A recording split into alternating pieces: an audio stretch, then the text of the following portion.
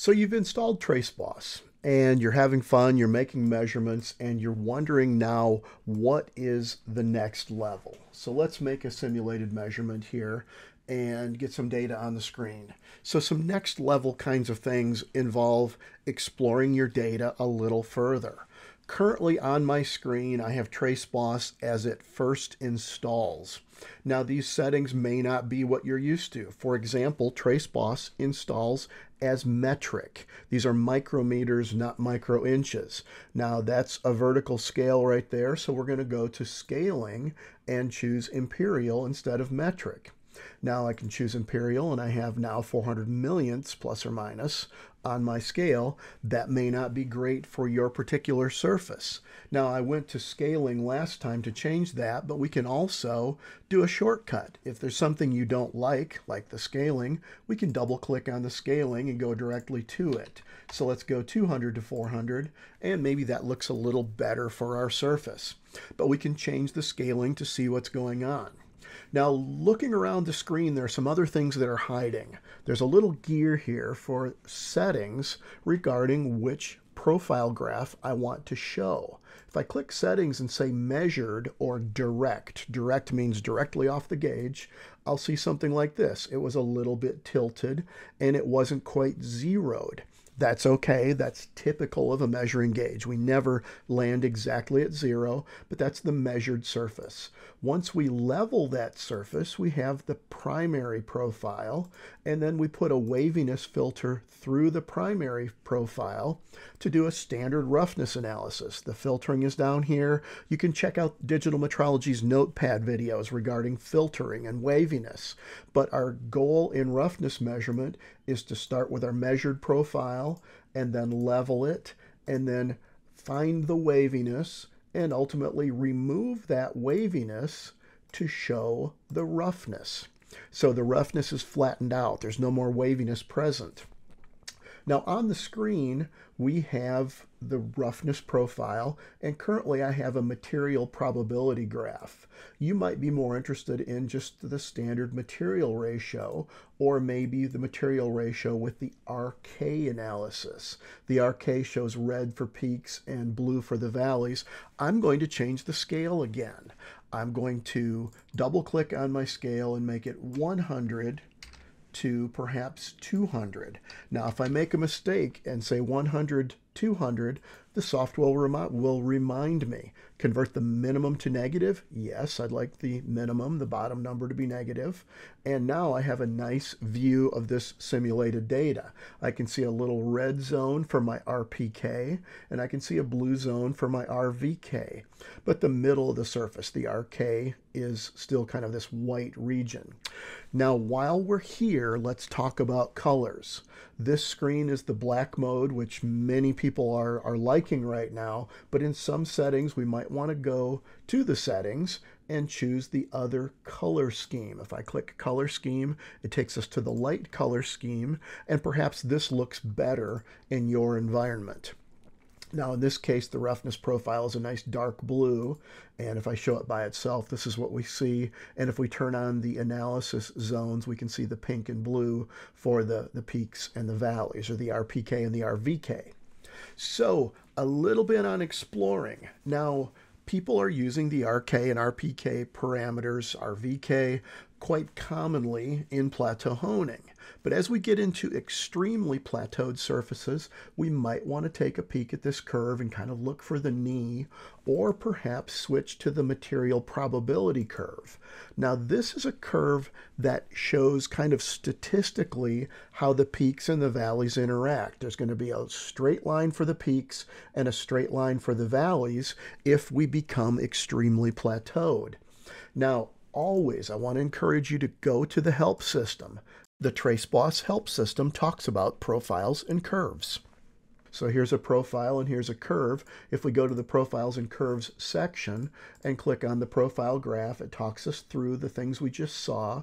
And if we go to the material ratio and material probability curve, it talks about how the curve is generated. We're slicing to plot the amount of material.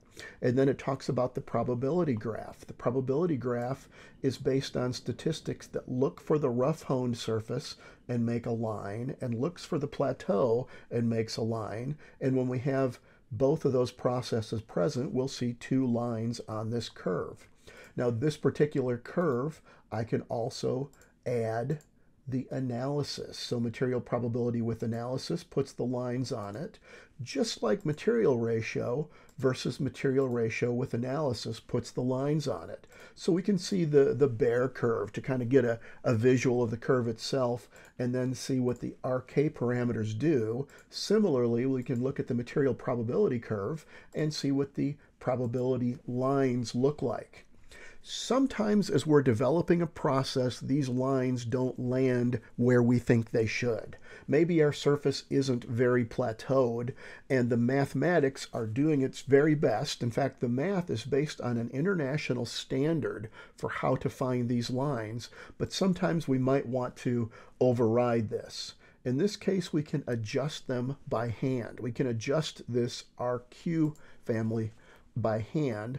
I can open this window and use the cursors and say, I really think the valleys are down here, and the peaks may extend a little farther down here, and I can recalculate using the cursor regions instead of the automatic standard method. So if I recalculate with the cursor regions, let's watch these lines move, and they adjusted a little bit and they turned pink.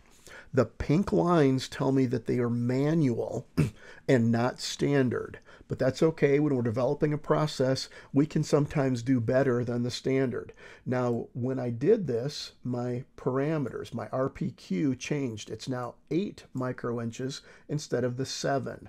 RVQ changed. My material ratio, RMQ, where the peaks meet the valleys, changed a little bit. It went up to 89 instead of 86.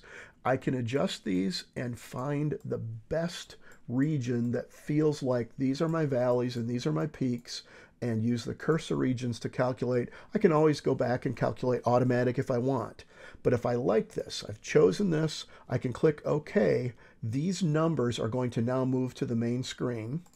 So my new numbers are on the main screen, and my lines are now red or pink to indicate that this was a manual override. So that's the kind of the front end, the screen itself. Now there are some things we can do in settings. By the way, in material probability, we just have peaks and valleys, so the valleys are blue when we show the profile with analysis, whereas with RK, we get 3 zones, peaks, valleys, and then the core, the kernel. Let's switch over to settings and talk about some things that might be scary.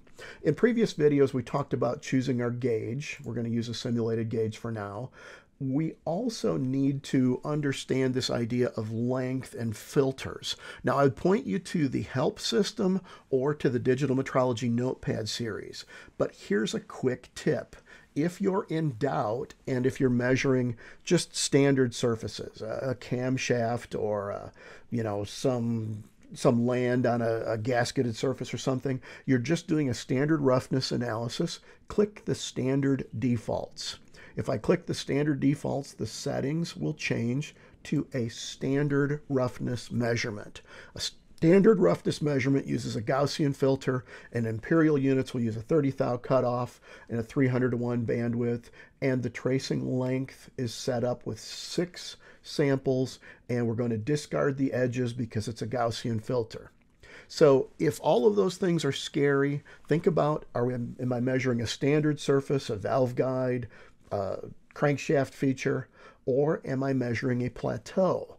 When we measure a plateau, we click over to the plateau defaults, and it's going to make a longer measurement. We need more length in order to see the valleys in the surface. When we make plateaus, the valleys are sometimes wide or far apart, and we need more length to become reliable.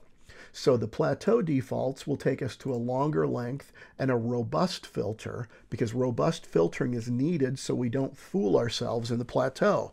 Again, hit the Notepad series video on robust filtering on digitalmetrology.com for more of that.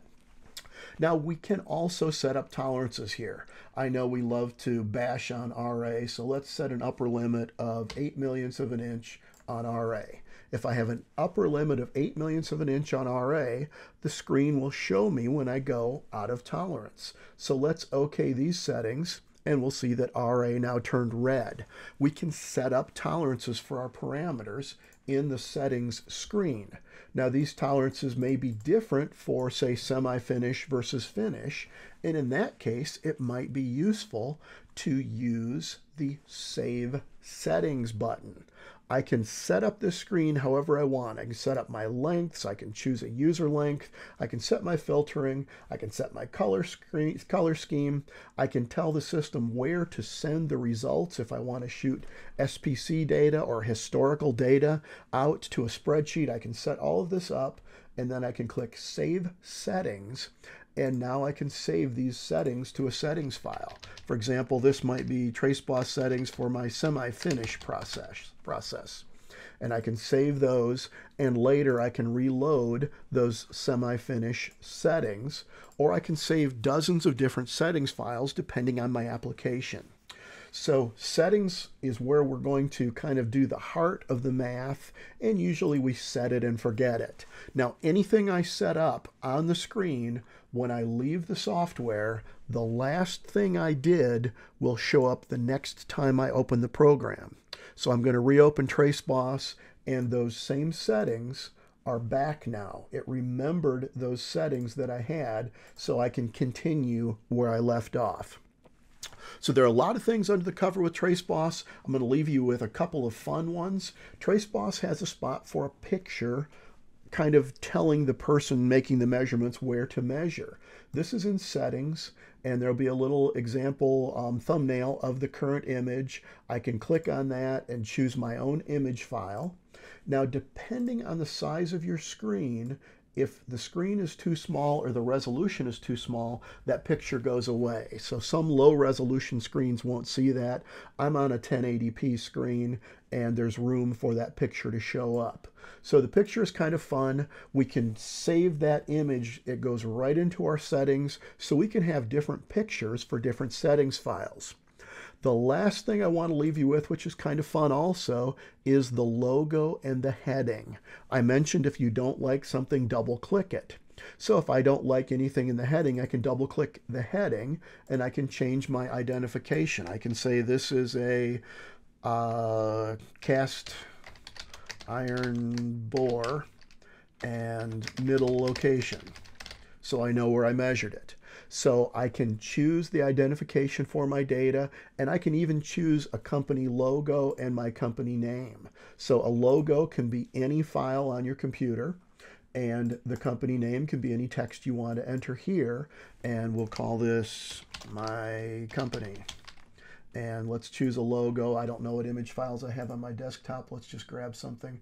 Let's see what I've got here that might be fun. Oh, here's a picture of a gauge. So we'll grab that gauge picture, and that becomes my company logo. And over here it says my company for the name.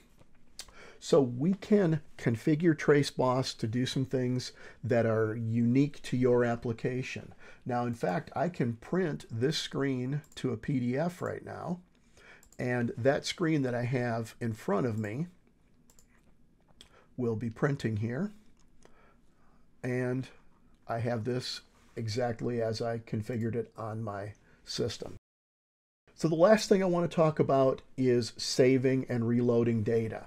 This measurement that we made, in fact, the raw measured data right here, can get saved out to your computer. It can be sent to your customers, whatever you need. It's important to know that we always save raw data, so any settings can be recreated or changed. So this measurement right here on the screen, I'm going to save it. I'll save it to my desktop, and I'll call it TraceBoss Data 101, and save that to the desktop. Now that data that I just saved to the desktop is a file right here. If I make more measurements, I'll see new data on the screen. But here's my file that I just saved. I can always drag him back in, or I could do a file open and then go find that file on my desktop as well. So this ability to save data is important. If you have questions with your data, email that data file to me or to someone who's helping with your surfaces, or even to a customer that wants to know what their surface looked like. Perhaps you're machining for somebody and they want to see the actual data. You can send them the data file and then they can open up TraceBoss and drag it in and see it for themselves. So those are some basics and perhaps even a little bit advanced at times, but to get you started in TraceBoss and help you see some of the things you can do inside the software. If you have questions, reach out to us at digitalmetrology.com. We're super happy to help. This is fun stuff, and I hope you enjoy learning and seeing your surfaces in a different way with TraceBoss.